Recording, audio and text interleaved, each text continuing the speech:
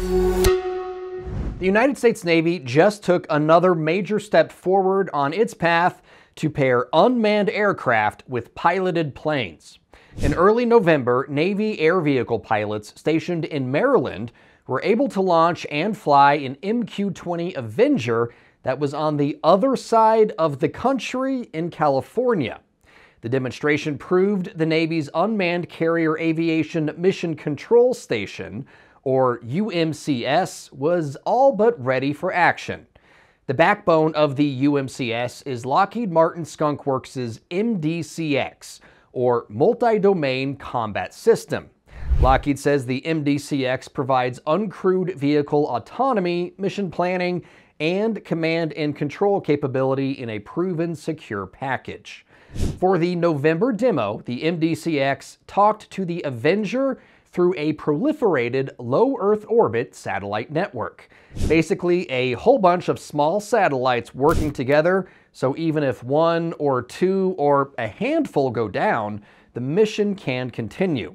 The MQ-20 Avenger used in the demo is built by General Atomics Aeronautical Systems Incorporated.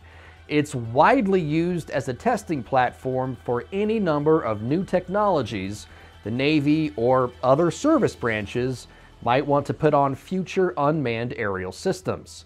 The Avenger was standing in for the MQ-25 Stingray.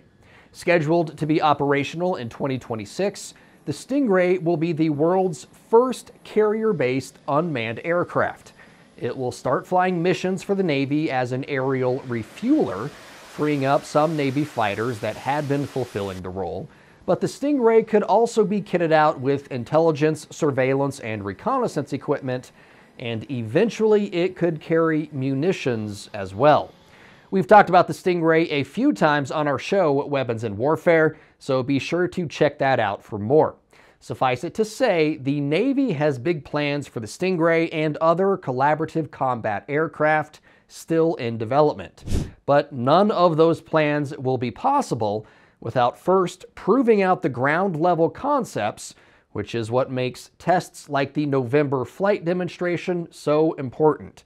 Because, as the Russians found out in Ukraine, it doesn't matter how cool the drone is if you can't control it.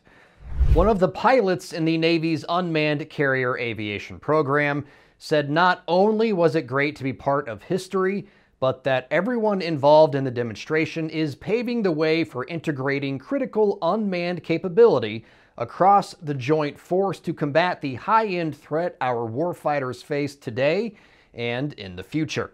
For Straight Arrow News, I'm Ryan Robertson. For more of our unbiased, straight fact reporting about the Navy and the effort to develop collaborative combat aircraft, check out SAN.com or download the Straight Arrow News app today.